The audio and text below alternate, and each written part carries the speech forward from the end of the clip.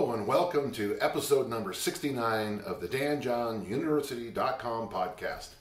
Welcome back, and it's good to see you. We have really good questions today. Our first question is from Nicole. I need to hold a plank for 3 minutes for a work-related fitness test. 3 minutes is a fairly good-sized plank. I test 2 minutes. I don't know the value after 2, but hey, it's your test. I gotta help you. I can currently hold one for 90 seconds, so you're halfway there. How would you approach getting closer to the 3 minute mark? Well, thanks for letting me know where you are. So, in a sense, Nicole, you're not halfway there. You're farther than that. Under the pressure of the test, you will go longer. How much? Kind of depends. A couple things. One thing I would suggest to you, I don't know if you're doing this kind of plank or this kind of plank, but if it's this kind, we're a little bit tighter with the number of options we have. But one of the things I'd like you to think about is while you're doing the plank is to make it harder. So one of the ways you can make it harder is to lift one foot. So do it kind of like a track athlete would attack this. So you're going to do a 30-second plank in training. So plank, hold for 10 seconds, pick up your right foot for 10 seconds, pick up your left foot for 10 seconds, rest. Try that 2 or 3 times, just practicing making it harder. You can also certainly put on a backpack and do other things like that. I just don't think that's going to be necessary. If you can, I would like to see you play around at about the 45-second mark for a while in your resistance practice, half of your current max. So you're doing an easy strength approach to this. So we could even just do that simple drill. 15 seconds normal, 15 seconds right foot lifted. And all you can do is elevate the foot. It only has to be a few inches, centimeters.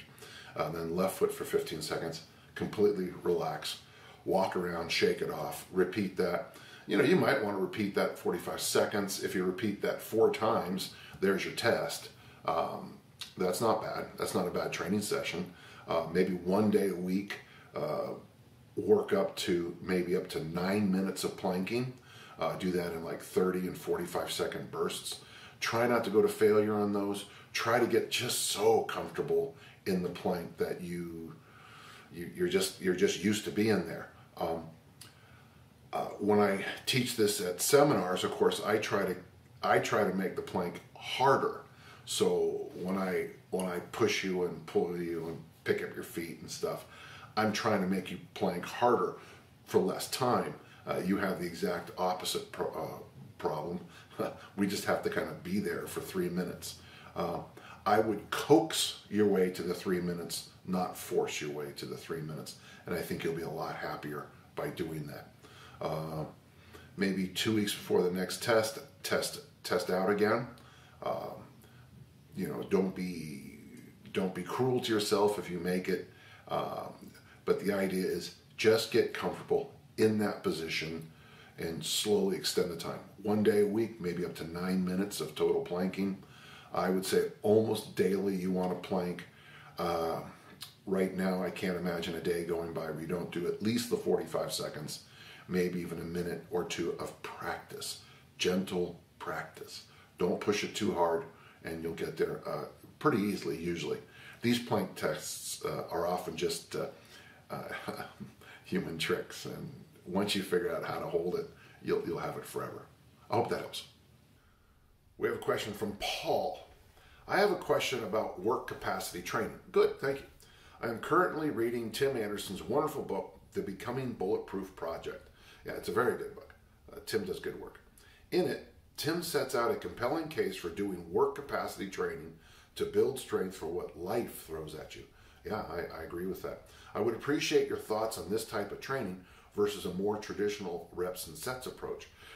Paul, first off, don't get into an either-or thought here on it. Don't go down that idea that Tim thinks crawling and carrying are the answer to all questions, and Dan, John, and all the others are saying 5 sets of 5. That's Tim and I very much knit together. First off, let me explain my concept of work capacity. Okay, basically it's this. This is the way I teach it.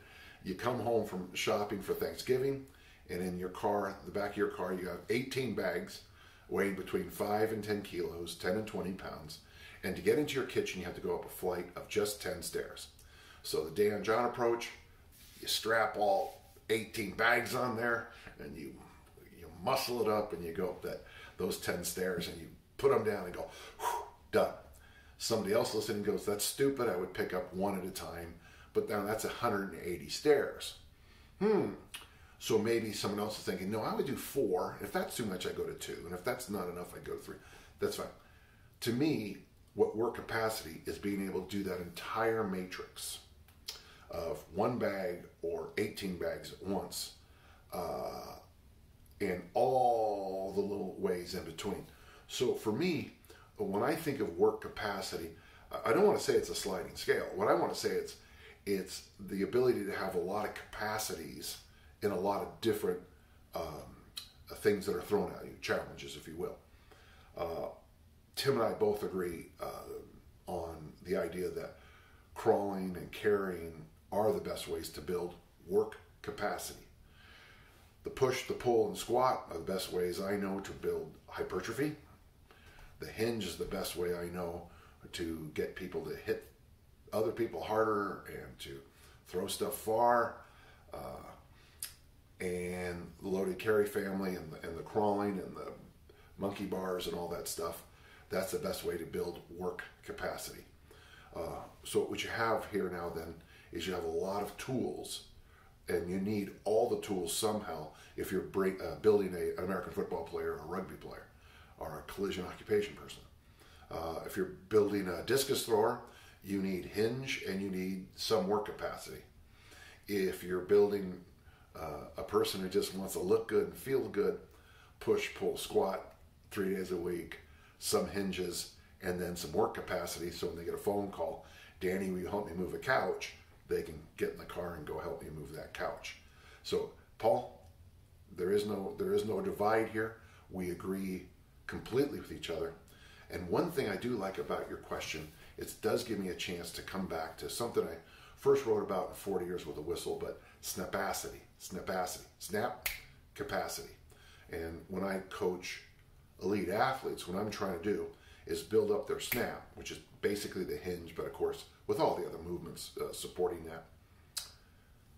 And then the ability to do that more and more and more. So maybe when I first worked with the discus thrower,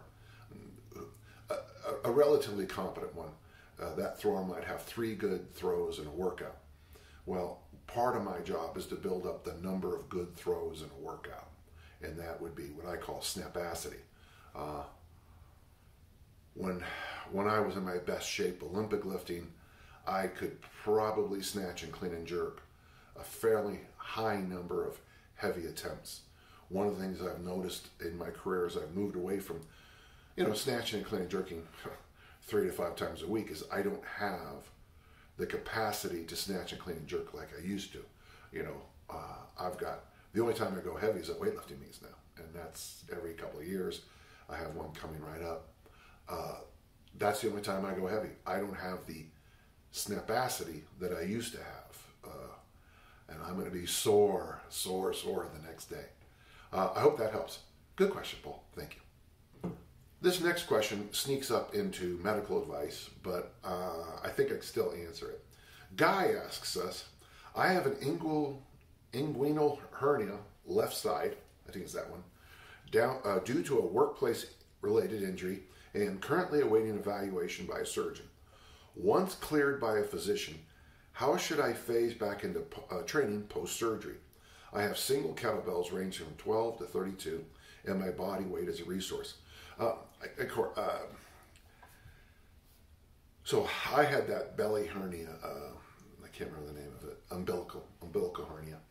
And one of the things I noticed, especially with the modern way we do it, is how quickly I healed. I think my doctor, she told me to wait 2 weeks. The only thing I would argue against, I gotta be, as much as I love kettlebells and body weight, those might be an issue at first, Guy. Now, with COVID, you might not have an answer, but this is a nice time to go to machines for a few weeks, because one of the things you don't want to do with a hernia and the mesh and all the other stuff is do what I call that anaconda strength, that squeezing strength.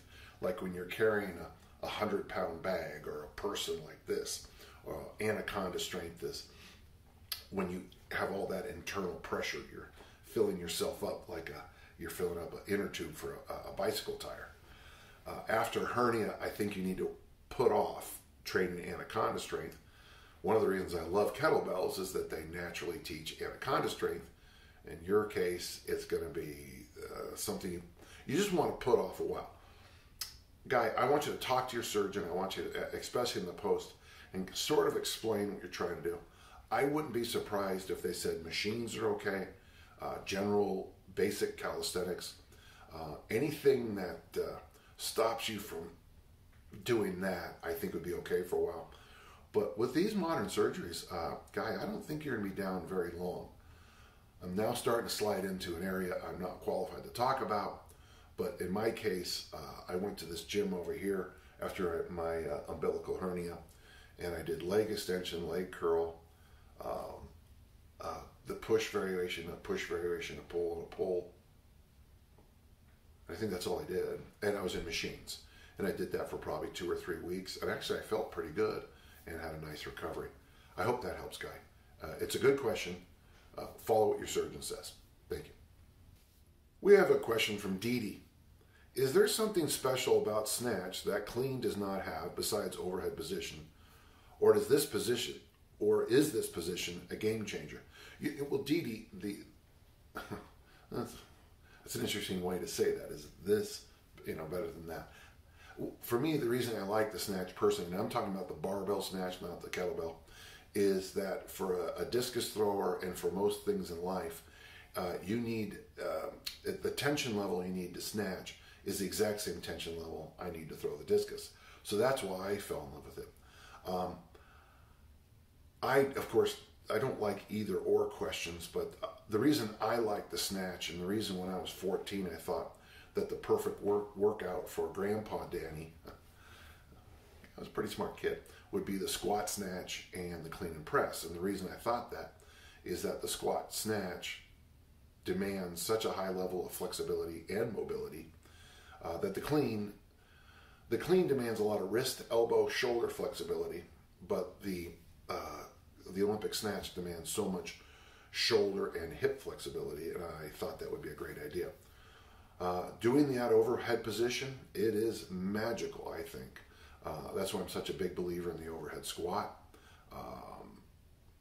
That it just, I call it a moving plank, and that your entire body has to be engaged. Let's get away from either ors, but both of them have value, and I think both of them should be in a program. If you only feel like learning the clean or just teaching the clean to your athletes, I completely understand that. I found later in my career that by teaching the snatch, it was so much easier to teach the clean. If you can snatch, it's easy to clean. Very often, people who can clean don't want to learn the snatch because it's harder. Your mileage may vary. Thank you, Dee Dee. Jamie asks a question. Is there anything you can share from your experience in training, work, life, nutrition that you'd advise someone with burnout or a concussion history look into or try? Okay, so there's burnout and there's concussion. I'm going to answer the concussion side. I've had a bad concussion 2.5 years ago, 2.5 years ago, and since then I've struggled with falling into the repeated loop of overworking, burning out, crashing, recovering, and then starting again. Okay, Jamie, we really are pushing into medical advice here, but I've had a serious concussion. I have a 6-month period in my life where I don't remember anything. I do have some handwriting samples from the period, and it looks like a kindergartner's. I get that. Well, I'll just tell you one thing that helps me a lot. I do get that weird wave of depression. One thing that helped me a lot, and that's going to sound so simple, but God, it helped me a lot. I now, when I feel a depression coming on, a low, a dark, what I call the dark night of the soul, I simply look at it and say, this can sound weird. This is caused by a concussion. Remember that. This isn't you. This is a thing that comes by every so often. I gotta tell you, it sounds so simple. But it really has helped me. So when it comes to concussion protocols, and with my work with the military, I've been able to work with the best concussion protocol guy in the world. So I'm just going to tell you what he told me. Okay, it's going to start with sleep. But I do want to add one small thing that he got me doing, which really helped. It's called cryotherapy, and that's when you go in the chamber and they make it really cold with nitrogen. I like the ones where the head is also involved. Now you have to wear earmuffs and gloves because otherwise certain parts of your body might freeze off. Underwear is a good idea. Socks. But shockingly, cryotherapy really helped me. Even something as simple as I do what's called the James Bond shower, and that's when you take, you do your normal shower, you shave and do your hair and whatever, and then you put on ice water, and I just stick my head in there. And listen, Jamie, if it's voodoo, it's voodoo, but it's working. I haven't had the dark moments in a while, which always scares me to say out loud, because then it's like, oh, here comes one. So a couple things. First, acknowledge that you had a concussion. Kind of remind yourself, okay, I got this thing, and it probably did some damage up there, but it's just a thing. Oh, here it is, okay? If you can, the cryotherapy, the ice showers, I'm sure an ice bath would help. I'm sure exposure to cold would help. In the winter, I've gone to wearing short sleeves because, well, I guess it's good for your fat burning or brown fat or something, but it also seems to help me with my concussions.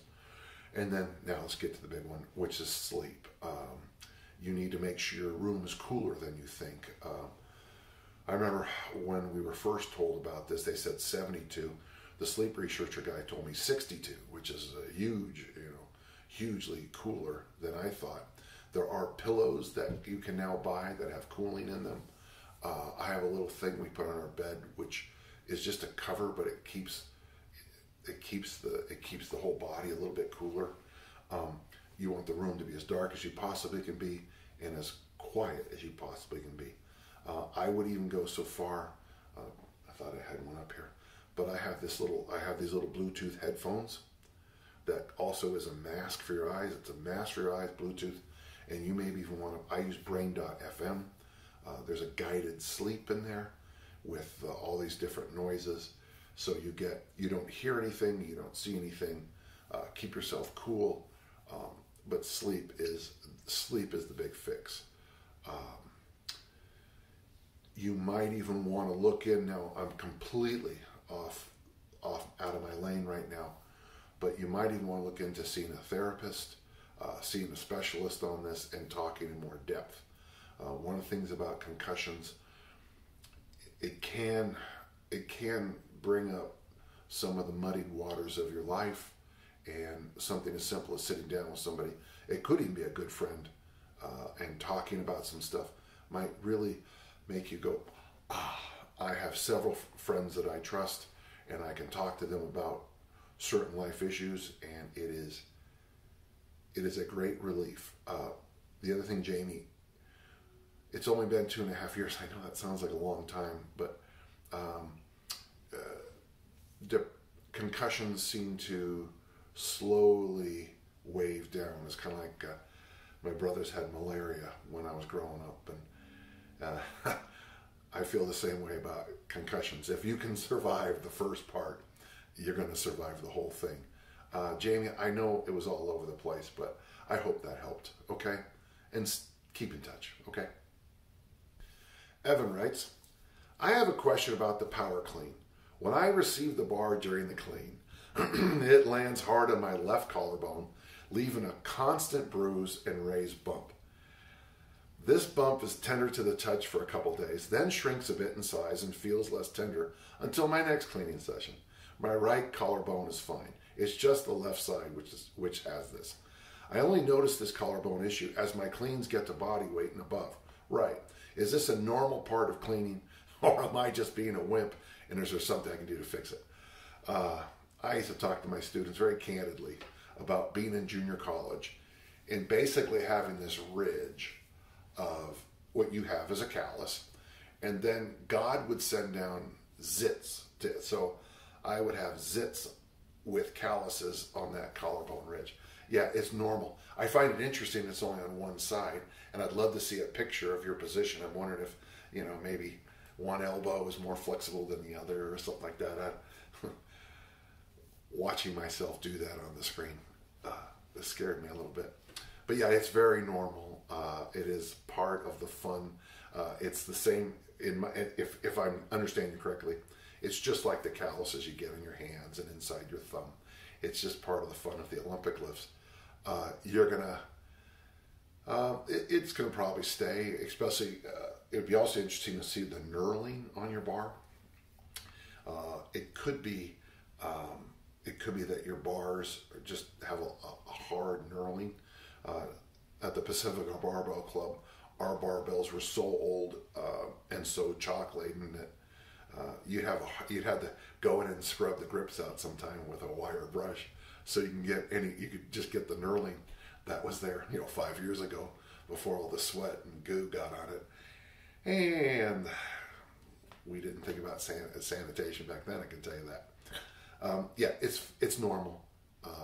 If it's terrible, move to the snatch, okay? But it is normal. All right, and I hope that helps. We got a question from Ben. First, thanks for the pressing tip.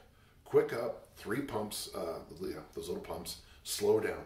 Over the past 6 weeks, I've increased pressing strength, and I'm getting those weird muscles along the upper ribs you described, the intercostals, yeah. And this is despite really low frequency using the 3 days a week 5-3-1 program. Okay. Second, the last question on podcast 66 made me think about how some exercises seem to be a test of strength, a party trick kind of move, while others build strength and loaded windmills, heavy Turkish get-ups, etc. seem to fit in the former category, party tricks. For me, pull-ups are somewhere in the middle. I like where your head's at. Whereas squats and presses of any variety are definitely in the latter category. I don't know if that's a question or a comment, but I think you're right. I think, like, for example, the bent press. There's a good reason the bent press went out of favor. It is a bit of a party trick, and we have better ways to establish that somebody is strong. The deadlift. And if you pull 1,000 pounds, you're pretty strong. And lastly, I know sometimes you have your students do a 5x5 rep scheme, but as far as I can understand from the podcast, generally recommend 3x8 or easy strength for most of us. Exactly. Do you think 5x5 with weight consistent across sets is more taxing on the system than 3x8, or is it just about the same thing? Finally, a question. Thank you, Ben. Let's just do the math. Let's just say you're doing push, pull, hinge, squat. Okay, just those 4. If you do 3x8, that's 12 sets. If you do 5x5, that's 20. For a typical person, that extra 20 sets, time-wise, is maybe probably 30 plus extra minutes in the workout. How much more impact is that 30 extra minutes going to be on your basic hypertrophy, mobility, and all the other itties? I don't know. So sometimes with what I would consider everybody else, most of us, sliding to 3 sets of 8, 3 sets of 5, and then maybe to 5 sets of 3, and then 5 sets of 5. There's a nice little program for you. That extra half an hour of work should be fitted as appropriate into a normal person's life. We're coming up, as I'm doing this, to Thanksgiving and Christmas, and this is a time to do 3 sets of 8 or 3 sets of 5 because you've got stuff to do around the house, and this is the time of year to, well, as best you can, be with family and friends. I don't know, May and April, when you've got more time, 5 sets of 5. So really, for me, Ben, the answer to that question is mostly, we're not talking about everybody else, it's simply a time issue.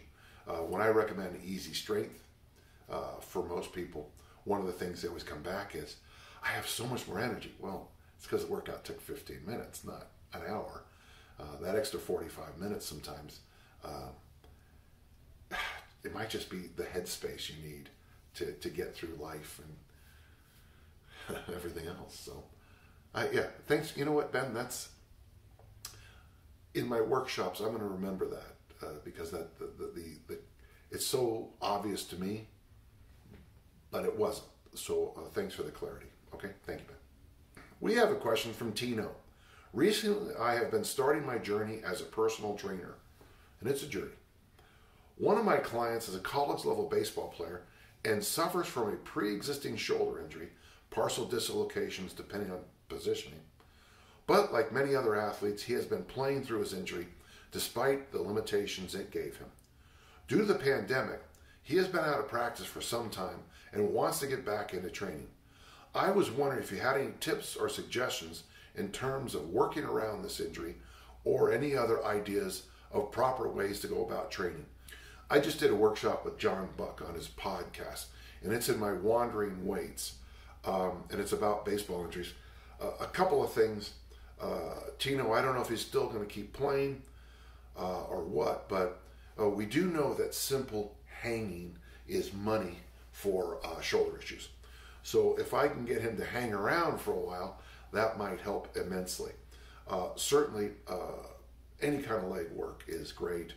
That includes not just goblet squats and things like that, but also any kind of running, ideally, if he's competing still, turning more to sprinting.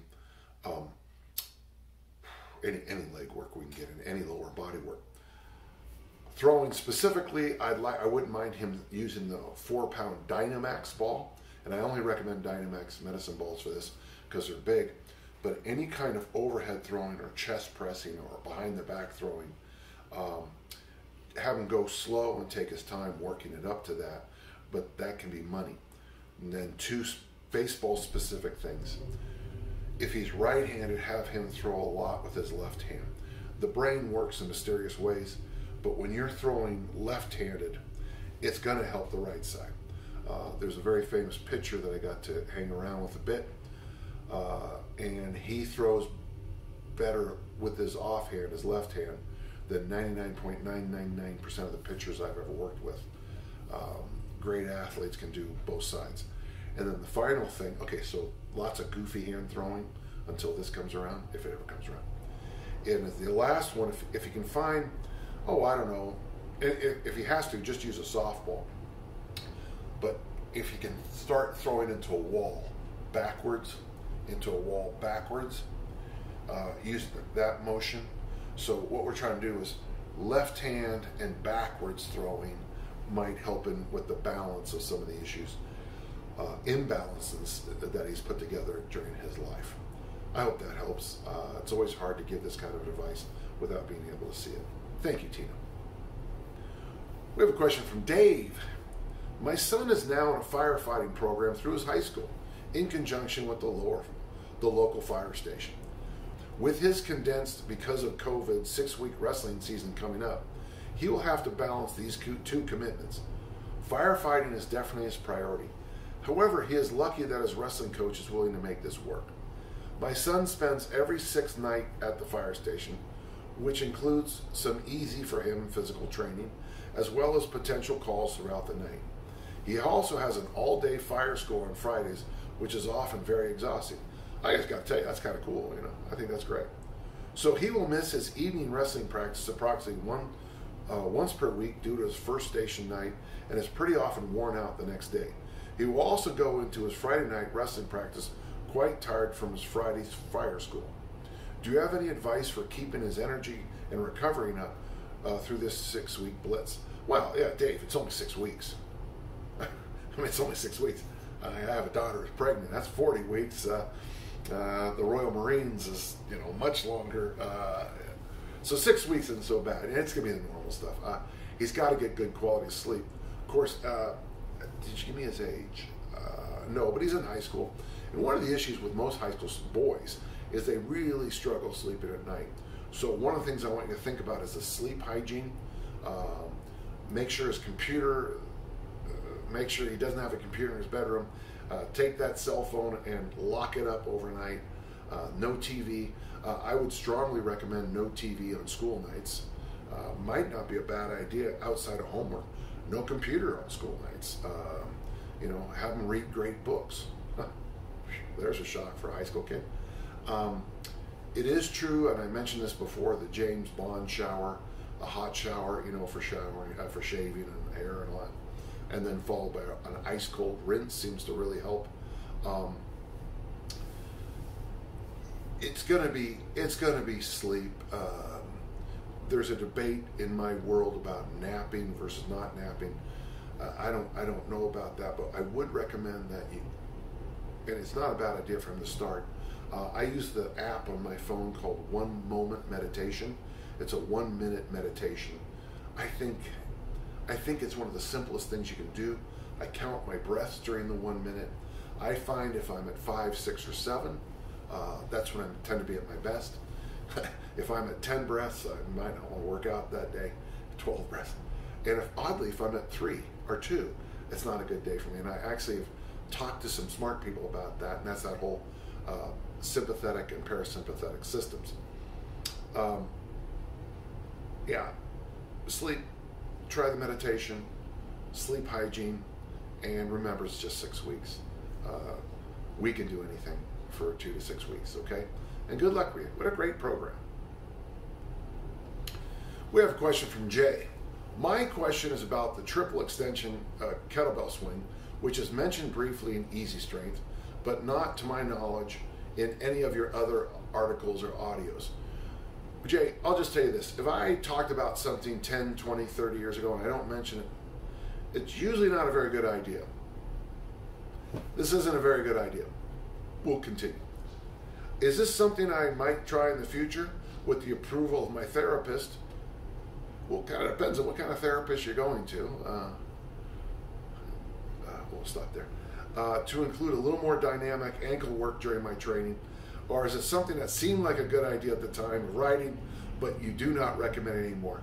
Jay, I got to tell you, I can't thank you enough for that question. Yeah, people ask me stuff. Dan, you used to tell people to sprint as fast as they can and smash their face into a wall. You don't teach that anymore. Yeah, because it was a stupid idea. Or sometimes things come up and it's like, yeah, we're doing this. And I'll write about it and then I forget to, or the editor won't put a little addendum at the bottom. It didn't work. Stop doing this immediately. Yes, Jay, I have made a lot of dumb decisions in my life. I'm not sure this is the stupidest one, but trust me, it's not the best one either. Great question. Jay, you're welcome anytime to ask questions. Thank you. We have a question from CJ. While doing pull-ups, I still feel like I'm pulling more with my bicep at times. That by itself is an interesting question. We do teach at the certs I go to, we do teach the pull-up. And one of the things that hurts a lot of people who come from the bodybuilding background is they've turned that into a Frankenstein's monster exercise, which makes it a bicep exercise instead of a literally full body movement. If you cross your ankles and you squeeze your knees together and try to pull your feet apart, get yourself into that nice tight ab, and you activate, you squeeze your butt cheeks and you squeeze your quads, and you literally try to leap at the top of that pull-up. You want to turn that into a leaping pull-up, not with your feet, but your whole body. Very quickly, you realize that it's not a bicep exercise. We'll continue. I use your method of holding the top of the pull-up for time and hanging at the bottom of the pull-up for time. I am able to keep my shoulders anti-shrug during the pull-ups. What cues would you suggest to ensure I am correctly using my lats during the pull-up? Correctly using my lats. Well, once again, let's do that. Cross your feet, and try to pull them out. Squeeze your knees and try to pull them in. You might have to practice on the ground. Well, right there's a good drill. You might need to get a partner to help you with this drill, but you lay on your back and you push your lower back into the ground as hard as you can. That's the hollow rock position. And by the way, for the listeners who aren't interested in pull-ups, that position by itself is pretty good. Then you're going to bring your feet up, cross them and pull them apart while still pushing your lower back into the ground as hard as you can. Then you want to squeeze your knees and flex your quads as hard as you can. I'm doing all this while I'm speaking, which is kind of funny when you think about it. And then take either a broomstick or a PVC pipe and put it here. Now, one of the things you can do if you have a partner, or you could probably even figure out a way to hook it up to something that'll hold it. But you get here, and what I want you to do is a leg raise to where the stick is, the broomstick is, where you're pushing your lower back in the entire time, and you're gonna try to lift yourself up until you. Well, I was gonna say until your feet touch the broomstick, but you're gonna have to be really careful about that. And what you'll begin to notice is that how the lats form that X down through your butt cheeks into your legs, because you're going to be using your lats as kind of like stabilizing. They're going to be the big stabilizers. So that drill could help. And then, of course, just focusing on it as much as you can. I always find it hard when people ask me to engage something, how to help them through it, especially in a podcast, because in person I could just touch it, or we could get that aha moment. Let's finish this up. Recently you mentioned working with an individual from Russia who knew the true Soviet methods. Would you be able to give more insights into what this individual shared in general, or anything else that really stood out? Well, in almost every conversation I've ever had with a former Soviet, except for one, I'm not going to mention who it is, almost universally, poverty has come up first. The fact that there was not a lot of vegetables available. Parsley at a meal is a vegetable, and you eat the parsley, you never leave it on the plate. By the way, I've taken to doing that at restaurants that still serve parsley. The painful poverty, the lack of things. So there might be, you know how Marty Gallagher uses one bar and adds load, and everybody uses the one bar? That was the most common way of these guys training. So after you lifted, not only do you get a chance to see 11, 12, 13, 14, 15 other people snatch, but you also got a chance for the others to say with you, finish the lift, or, something about maybe something as simple as being braver with the bar, pausing, or the chest position. According to my one friend, many of the best lifters at the Nationals would show up and, borrow equipment. They were very poor, and in some cases illiterate. So all those fancy things they were reading weren't really helpful. The other thing that really amazed me is that so many of, especially the weightlifters, only lifted weights 3 days a week. But they were very full sessions, and very much the way American lifters used to do. If the competition is snatch and clean and jerk, you snatched, you clean and jerked. Wednesday you snatched and you clean and jerked. There wasn't a lot of auxiliary exercises.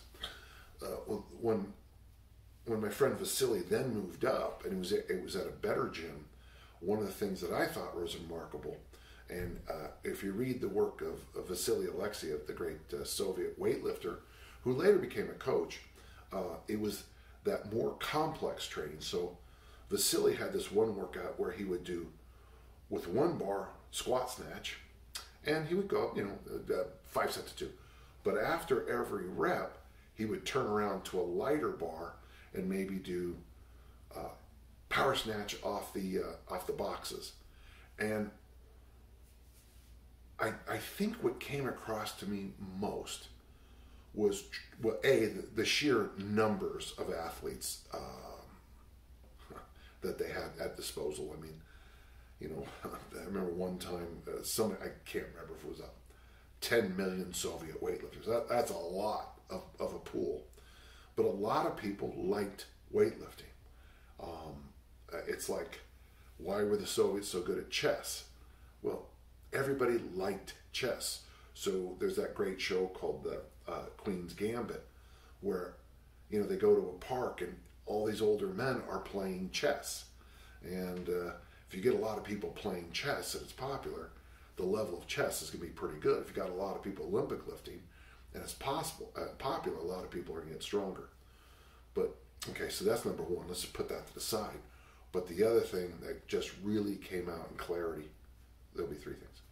Number two was the commitment to hard work, to just working hard, and the ability to see other people working hard with more weight who might be lighter than you, which made you want to lift more weight. And then there was a guy who was the same weight as you, lifting more weight, and you chased him. And then there was the other person lifting more weight, and then you chased them. And then pretty soon you chased that nationally. Yeah, you get it now. And the third thing that really comes across was, and this really comes true when you talk to the Soviet throwers, is almost yearly they would try something different, something unique, and always tinkering with what gets you at a higher level. In my lunch and dinner and bar conversations, over and over again, it's this idea that there was no template and that people were trying to beat other people. And if all I did was do the same thing you were doing, I could, at best, unless I had the better DNA, I could tie you. But if we had the same basic abilities, I had to figure out a way to beat you. And that was, to me, the genius of what I got at bars and lunches. Great question, thank you. Well, there you go. Episode 69 is finished. Remember, if you have questions, email them to us at podcast@danjohnuniversity.com, and I'll do my best to answer each and every one of them. Thank you very much.